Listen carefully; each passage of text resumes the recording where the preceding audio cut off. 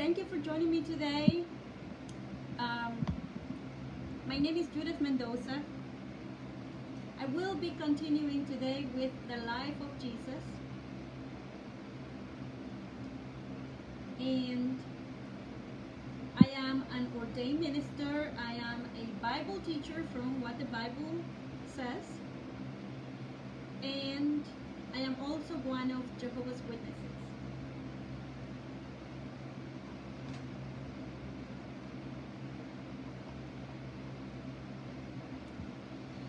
So today I will continue with the next thing that happens in Jesus' life.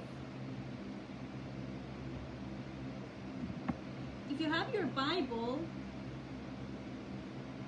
please use your Bible and see what it says, because it is God's word for us.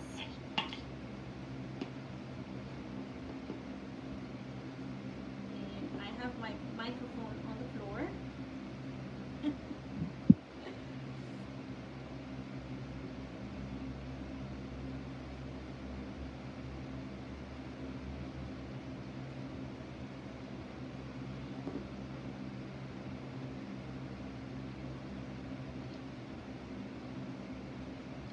I was able to connect to Twitter to do my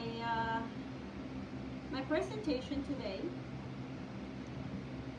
Today I will be reading from the book of Matthew, from the Gospels, or the Good News, and then also from Luke and Mark. I will go to the book of Mark first. I had totally forgotten how to connect Twitter. I forgot that I have to go to the compose a tweet, or the section where one tweets, and then from there the picture that takes you to the camera to take you to the camera so that you can choose live from there.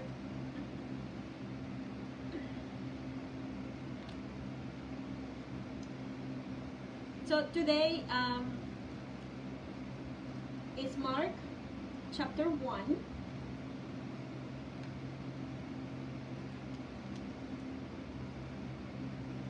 And I have to still find where the names come from: Matthew, Mark, Luke, and John. Meaning the origin of these names. I have kept that on my mind. I still have to look for that information. It is good to know. Mark chapter 1, verses 40 through 45. And so that says, and if you have your Bible, it is good that you look this information with your Bible.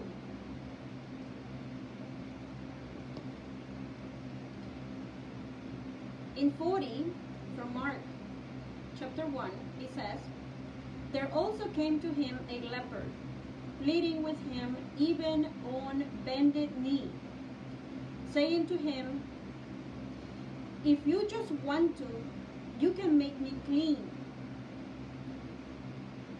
At that, he, Jesus, was moved with pity, and he stretched out his hand and touched him, and said to him, I want to be made clean.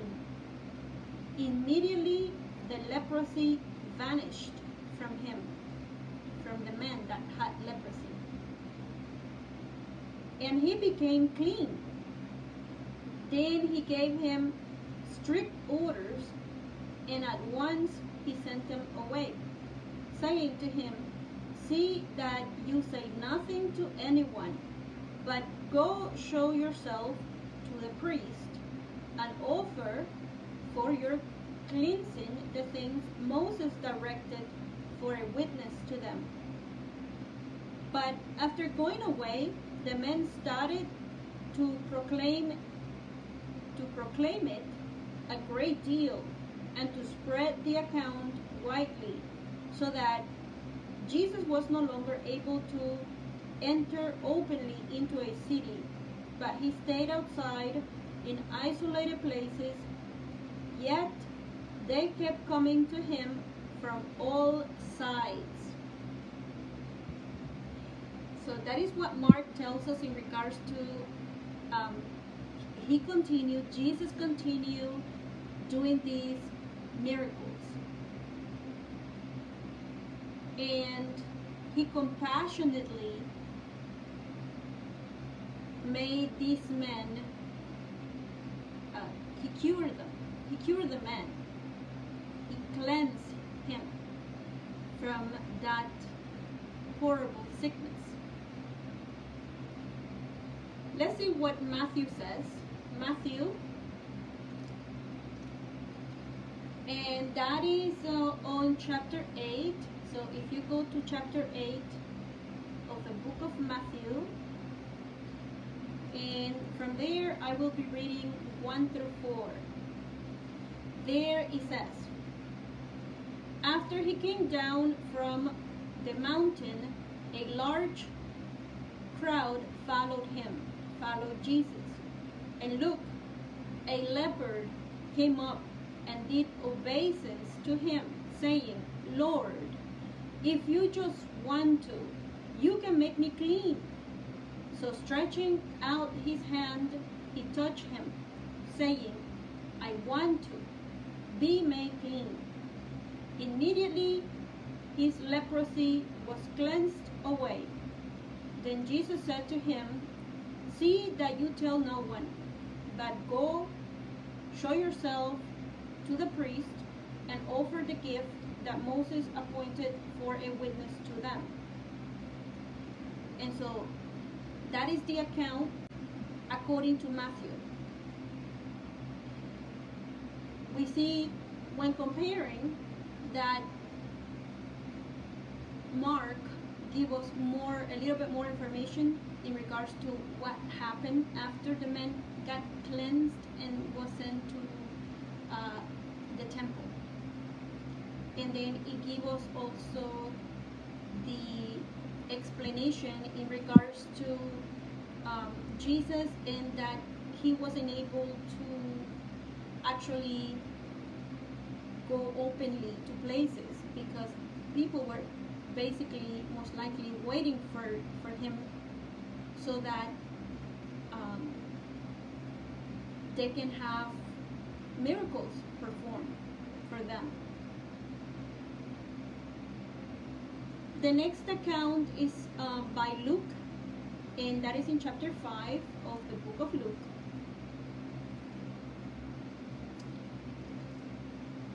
And from the book of Luke, chapter 5, the account is on verses 12 through 16. So 12 begins on 12 through 16 from Luke account. It says, on another occasion, while he was in one of the cities, look, there was a man full of leprosy. When he caught sight of Jesus, he fell face down and begged him, Lord, if you just want to, you can make me clean.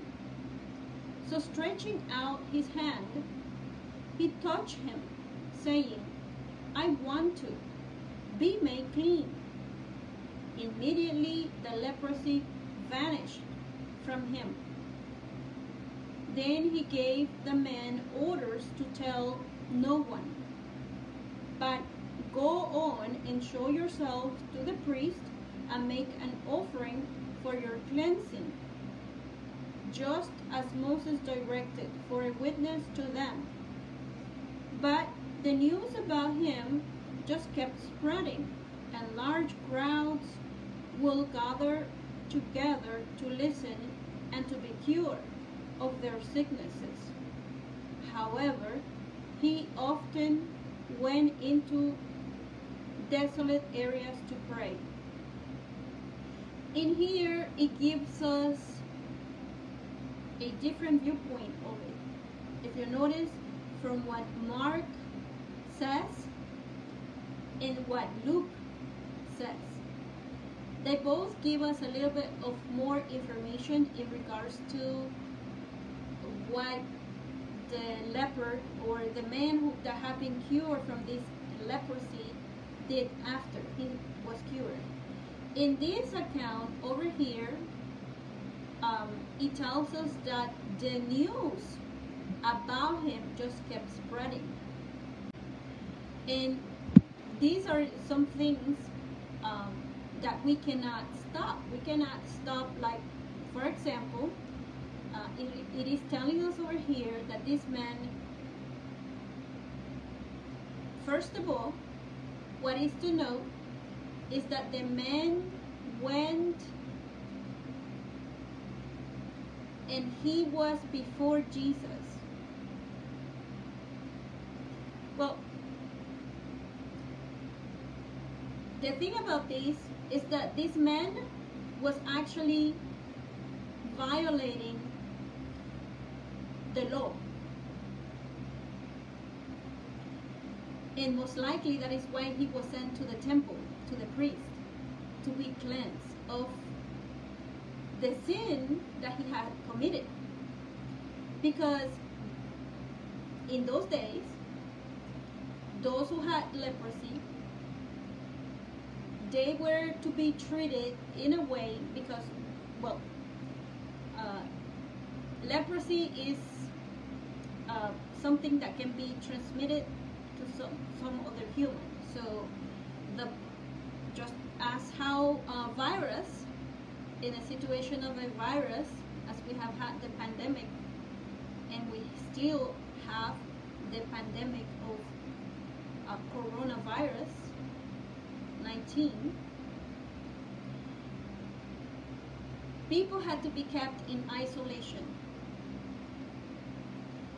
because, and whenever they come out to the city, they had to yell out to the people, unclean, unclean, and no one could touch the person. Actually, that was something that the person had to do in order for that person to or the people around this person who had leprosy to move about, to move from the man. So let's find out what is leprosy. Because we need to know.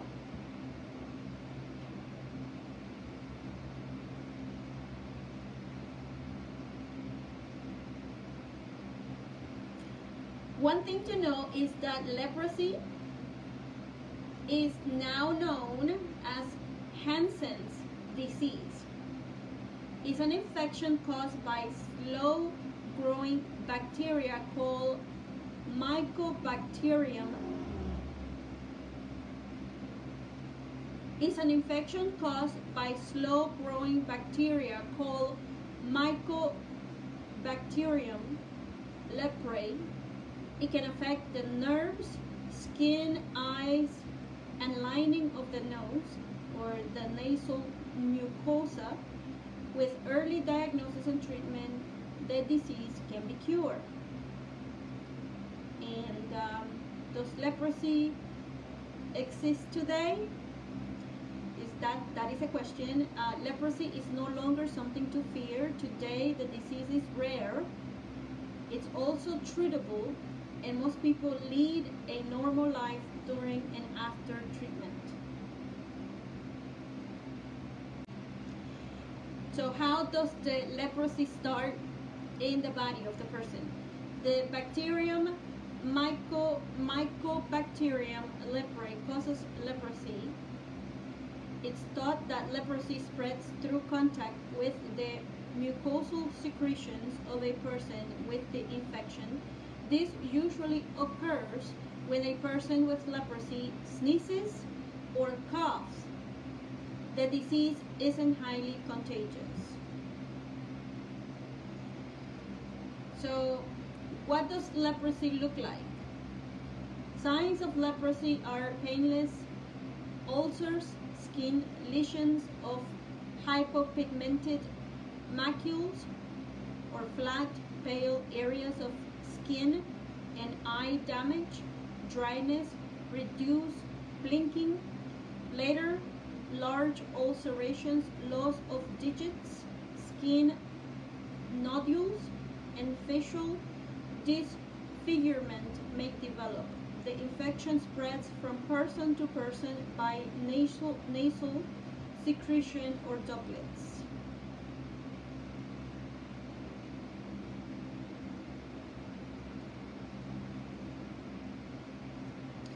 And we know that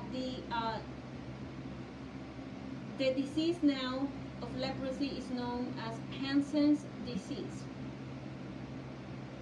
And it is basically caused by an infection caused by slow-growing bacteria called Mycobacterium leprae. So that was the condition. That was the condition that was found with this person. According to the law, the person found and you can go into different chapters that were given in the Leviticus and the books that Moses wrote, how they could identify different diseases that existed and those that were treated as transmittable. So we know that the Hebrews were guided by God. The only thing is that they had to obey in order for themselves to maintain their life or for them to extend their life by means of not getting sick and die from these diseases that existed. And we know that this disease, this particular disease, was, and as we know now also, is and was transmittable. So the persons had to seclude themselves, had to go away from all others, and they will be kept in isolation until the disease is cured. And if they didn't find a cure, obviously in those days they didn't find a cure.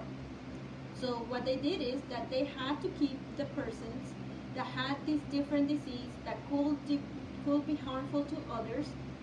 They kept the people in isolation. They had to also, according to the law that God had given them, because the Hebrews were people, were the nation of God, Jehovah God. They had these requirements.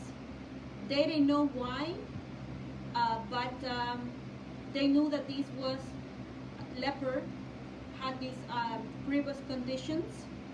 Lepers had grievous conditions, and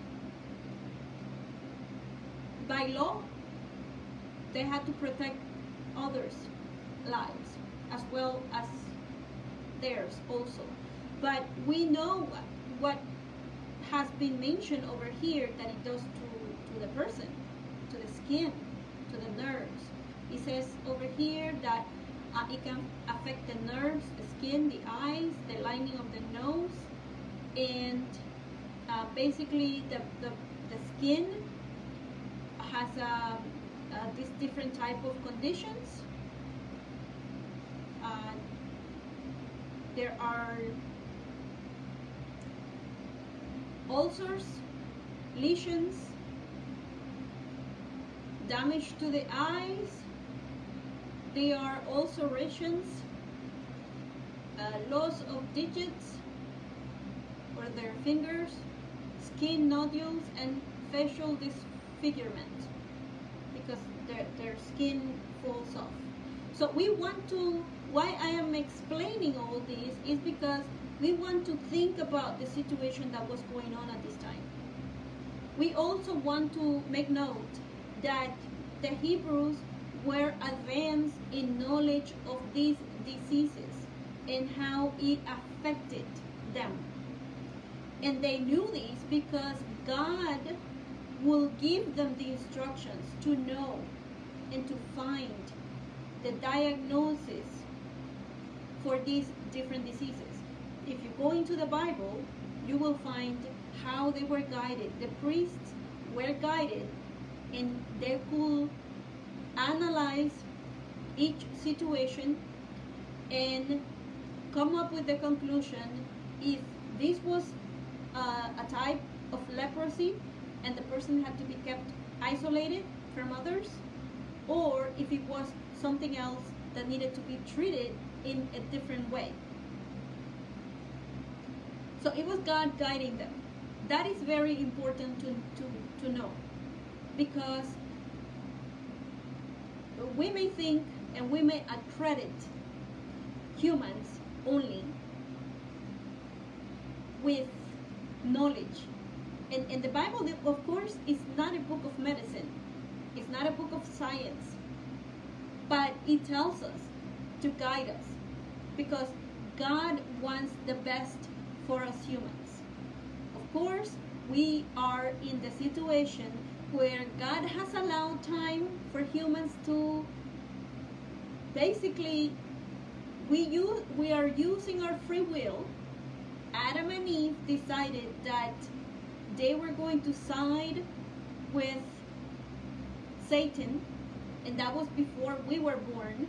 And so we are under this situation where Adam and Eve decided that, and we have the choice, because we have no fault in whatever they did, but we are still born sinners, as enemies from God, and also disobeying God does cause death.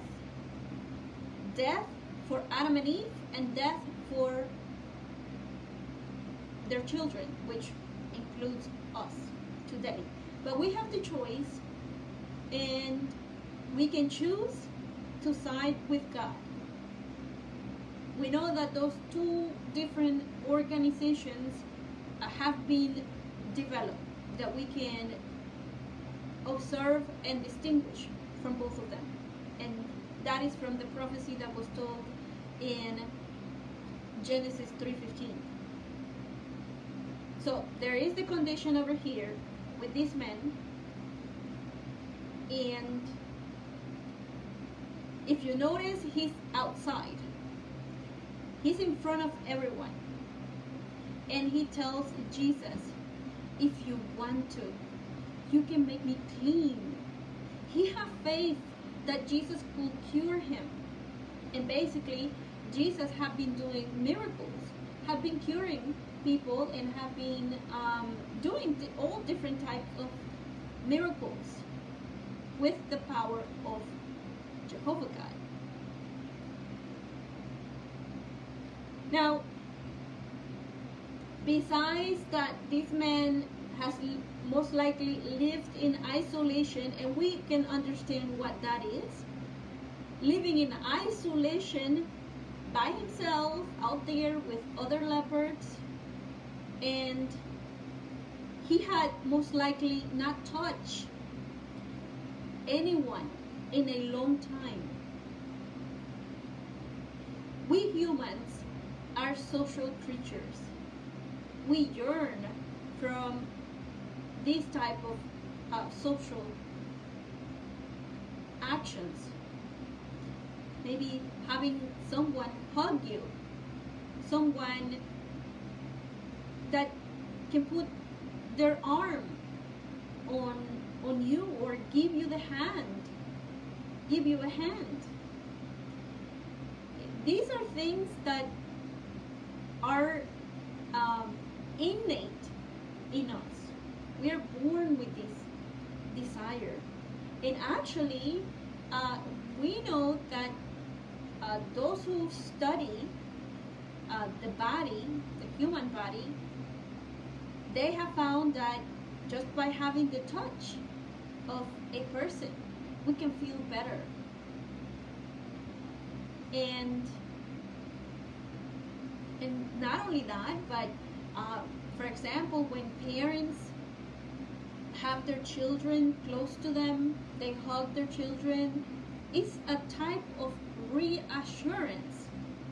You are reassuring your child that that child is loved, protected, wanted, cared for, and basically we all yearn that. So these men have been in isolation for some time. Besides that, whenever he moved through the crowds, because maybe he has to go somewhere, he has to call out, according to Leviticus chapter 13, 45 and 46, he has to say, unclean, unclean. Do you imagine? Do you imagine how painful it could have been for people who were lepers at that time? They were disfigured. The disease had disfigured them. And of course, these diseases and death is something abnormal that God does not want it to happen. But it is happening because Adam and Eve sinned against Jehovah God, and he said that when you eat from this fruit that I have forbidden you to eat from, you will positively die. And basically that is what happens to us. We are dying. But soon, all of that will be done away with.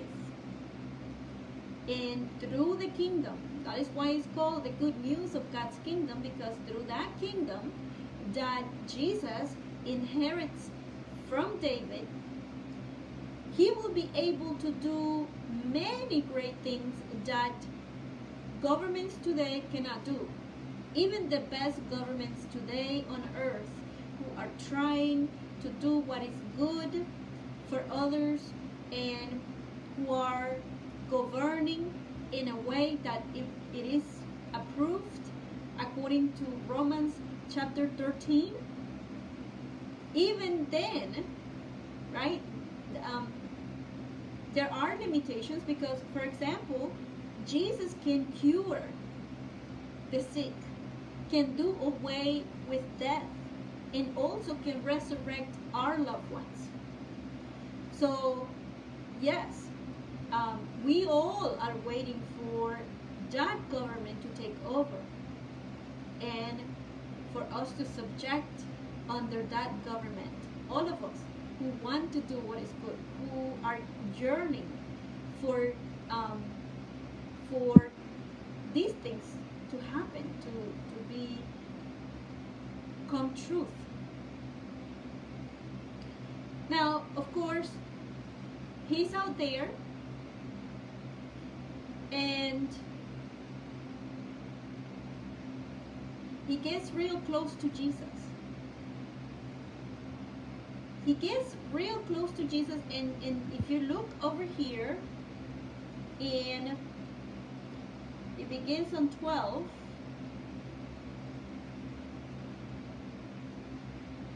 On 13.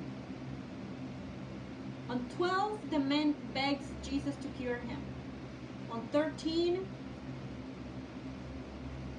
Jesus, stretching his hand, he touched him. Jesus touched the man, saying, I want to be made clean. Jesus touched the man. Jesus did not tell the man, what are you doing? You are breaking the law. How can you approach me? How can you put all of these people in danger, including I, with your leprosy? Stay away at a distance. I can cure you from a distance. Jesus did not say that. Jesus at no time, and the apostles also, they were there, but of course Jesus was taking the lead among them. Jesus did not reproach or reprove the men. Jesus stretched out his hand towards the man who was most likely kneeling in front of Jesus and said, I want to clean you from this disease. I want you to be clean from it. I want you to cure from this disease. And it says that the leprosy, which we know, according to what it has been found out, it was a horrible disease. It disfigured the person. And it says that it vanished. And he told him, be made clean. And immediately the leprosy vanished from the man. And so what do we want to imitate from Jesus? Of course, diseases that are contagious are to be treated with very much care. Care for the person who cares for that one who has a contagious disease, because that person does not want to be exposed and also get the disease while treating the person. Of course, that have to be taken into account, and Jesus took that into account, because he told the man that to go and to give this, let me just read it from here. On 14 it says, then Jesus gave the man orders to tell no one, but go and show yourself to the priest and make an offering for your cleansing, as Moses directed, for a witness to them. So that was something that was supposed to be done upon the person becoming clean from this leprosy. The man was in a pitiful condition, and that is what Jesus looked. That is what Jesus concerned himself about. Of course, we're not Jesus. Jesus could touch the man and cure the man, and we're not Jesus. We are to handle infirmities that are contagious with the guidance that exists for treating and dealing with this type of diseases nowadays. But we can learn from the compassion that Jesus had for this human being. The man was a human being. A human being just like any one of us, who have feelings, emotions, and who have been created with the need to be with others, because we are social humans, and so we need the company of others. And so Jesus took that into consideration. So compassion, showing compassion for others, being kind to others, that is something that we can learn from what Jesus did, or the way that he treated these men. Of course, as I mentioned again, Jesus could cure this man, and so therefore he could touch the man, and he decided to do so. We are not Jesus. So we should take care to follow the guidance that we receive from doctors, from those who practice medicine, and for us to inform ourselves of with the information that is provided, that is there, that is available in regards to different diseases and how they affect us. And so, what is compassion?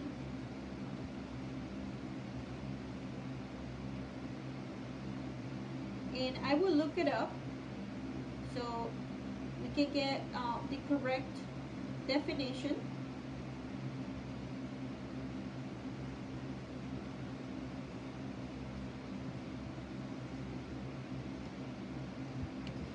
And so we know that Jesus had compassion for people,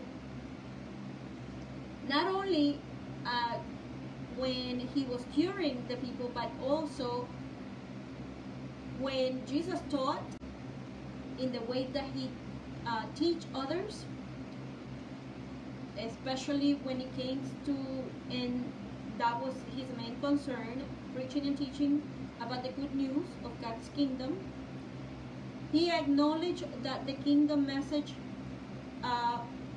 will not always be welcome also, but and we also know, as we have experienced, that that we may encounter in our preaching time some who speak abusively, who are maybe violent, and we know that even a whole country can be like that, a whole government can be like that, and that is not only on Russia, but besides Russia, there are other countries who can be that way for those who preach and teach from what the Bible says, in the manner that Jesus did. But a compassionate person sees the needs and problems of others, feels sympathy for them, for those persons, and want to help. However, if we begin to lose our compassion for those whom we need, then we may also begin to lose the spirit of wanting to become imitators of God and showing love to others, genuine love to others. And basically that's what has happened. That's what makes the love cool off, because we see a lot of that. And so we may think, well, you know, that person is not deserving. But this quality of compassion is also one of long suffering. And when we imitate Jehovah's compassion, we keep in mind what scripture? Well, we keep in mind that scripture that says in John 3:16,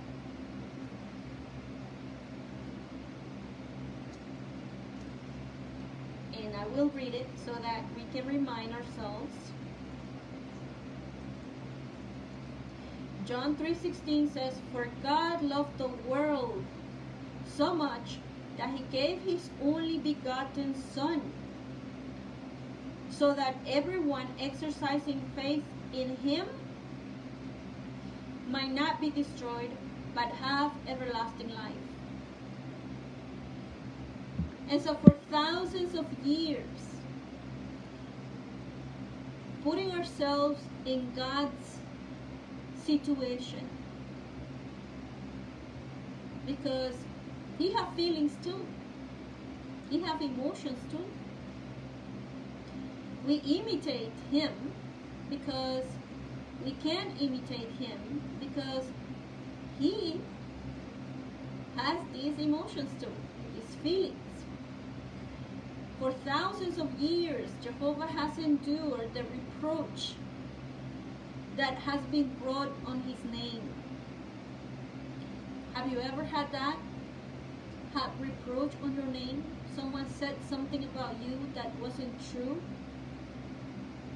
and then spread out, blaming you for things that you didn't do? Yet, Jehovah God remains kind toward the unthankful and wicked. And his kindness is demonstrated by his patience.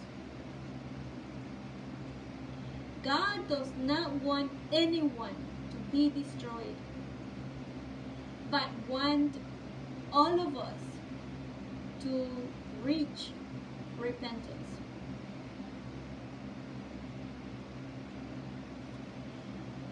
According to 1 Timothy 2, 3 and 4, and you can look it up on your Bible, with your Bible, 2 Timothy, 1 Timothy 2, 3 and 4 says, "This is fine and acceptable in the sight of our Savior God, whose will is that all sorts of people should be saved and come to an accurate knowledge of truth."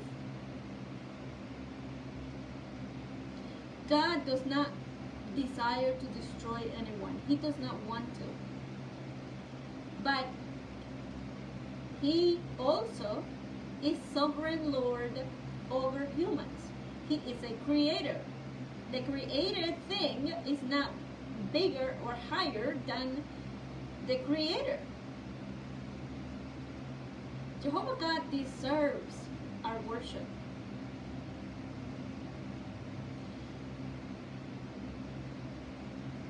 Now, although God hates wickedness, he views humans as precious and does not want any one of us to lose our lives.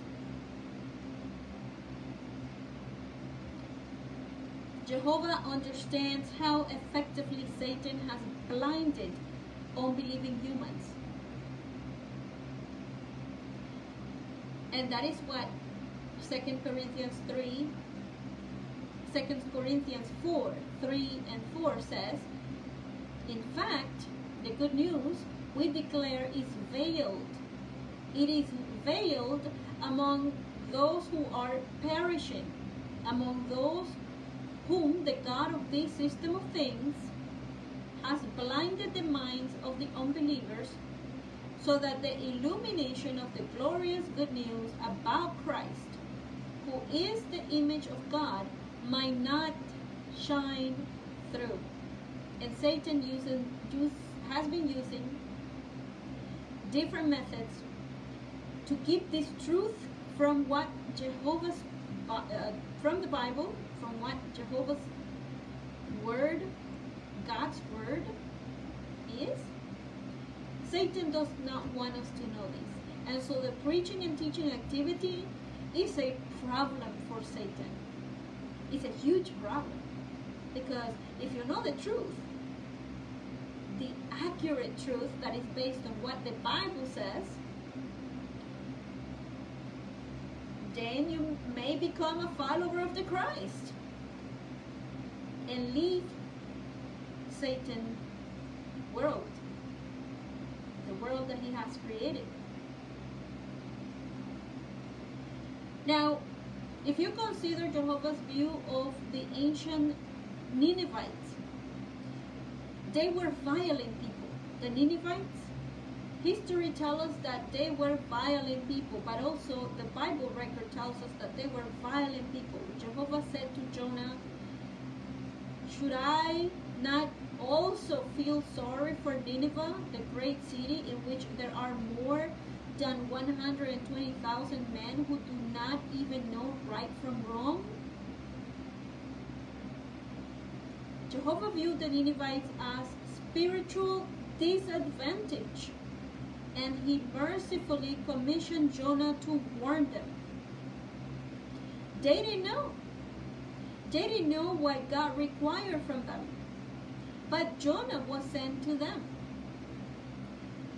And the account tells us that at that time, the Ninevites actually turned around. They changed their ways. They changed their actions and stopped being violent and stopped doing all the other things that it mentions that they were doing bad and that were against what Jehovah God requires. So, like his father, Jesus was moved with pity at seeing this man's condition. Just like many in those who are doctors and nurses who work long hours to treat others. Just like doctors and nurses who spend themselves long hours helping others by giving them care, medical care, following the guidance that is needed in relation to whatever situation that one may go through. So we know that there are certain places of work and work situations that require that this compassion and long suffering. And so we imitate this. We want to imitate this. We want to imitate those who are compassionate and those who are showing this type of compassion, and especially when it comes to feeling compassion as it was with the Ninevites, that they didn't know right from wrong because no one had told them.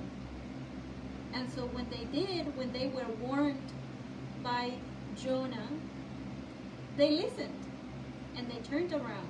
They changed their actions and they asked for forgiveness from Jehovah God, whom they were forgiven by Jehovah God because they obeyed, they became obedient to God's word through Jonah, which we do have that in that story, that account, that Bible record. We have it in the Bible. And if you would like to know a little bit more about that event that happened, or the time in Jonah's time, you can find that on their videos at jw.org.